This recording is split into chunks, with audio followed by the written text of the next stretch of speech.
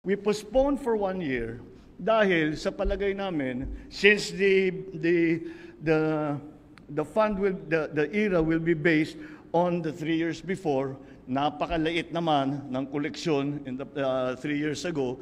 So hindi talaga kung kahit na i-implement natin, hindi magkaka-effect sa era ninyo. So sabi namin, let's take the time and postpone it for another year. We gave ourselves until the end of this year, of 2023.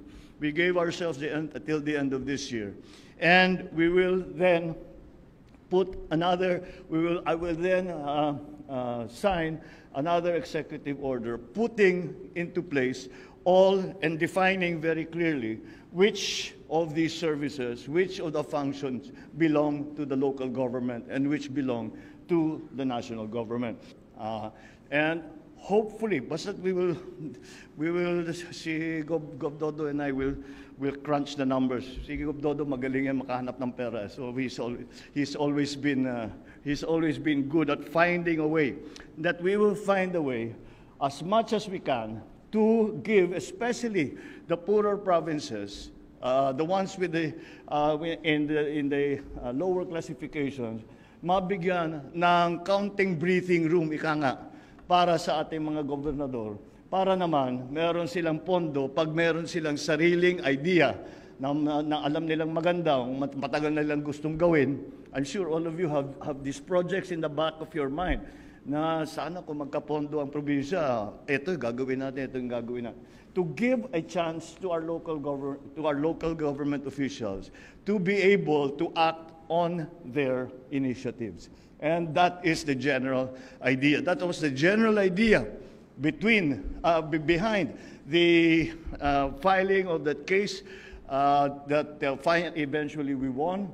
And that is the general idea behind our discussions with your leadership on how we will then implement the Mandanas ruling. We are continuing to consult with the leadership. Hindi namin gagawin to na, again, sarili lang namin. We will ask you. We are continuing to have an exchange of ideas and to see really what are the practical considerations that we have to take into account. So that's the state of the Mandanas ruling. We have always included the local government in all of our plans. That is why if you will look at the bills that the Speaker mentioned, maliwanag talaga na kailangan maging mahusay ang coordination between local and national government. So, asahan ninyo that hindi kayo you are not working in a vacuum. You are not working in a vacuum. We are watching, we are asking, we are consulting with you. And in that way, we will come out with a good EO at the end of the year for a good implementation of the very important Supreme Court decision now we call the Mandanas-Garcia ruling, and to even further strengthen the coordination and the partnership between the local governments and the national government. I think we are headed in the right direction where hindi pa tayo tapos. Marami pa tayong gagawin. Although I think we are headed in the right direction, we will get there. With your help, we will get there.